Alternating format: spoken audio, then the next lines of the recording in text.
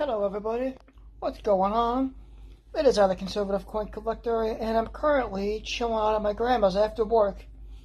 I always like to go to my grandma's every Thursday. It's just a nice tradition.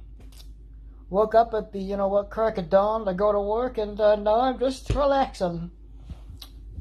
One thing I like to do is check change purse. And I just want to give a full disclaimer. I have permission to do this, and I also have permission to take any fines. Just FYI. So let's open up the change purse here and see what we got. I think I've already seen some wheat pennies.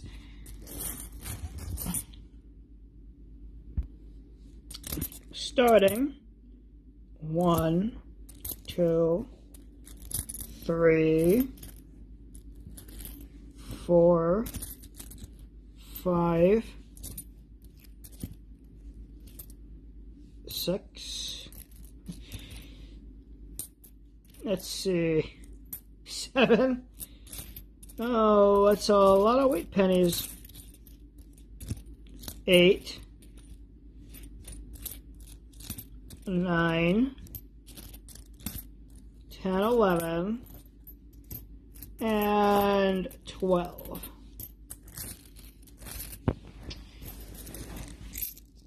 These, I'll put it to the side and check out the other coins to see if there's anything here. I couldn't find anything other than the wheat pennies. I checked out the other coins and there's absolutely nothing. So zoom in here. It's actually, I'll take it to the windowsill where I can see what the years are. I've managed to find a place to stick these coins to show you. We got a 1958, a 57, a 54D, 1948, 47D, 45, 44. Ooh, there's an older one. A 1929. 1953, 1930, 1955D, and I lost this 12th one there. But the 40s and the 50s are all pretty common.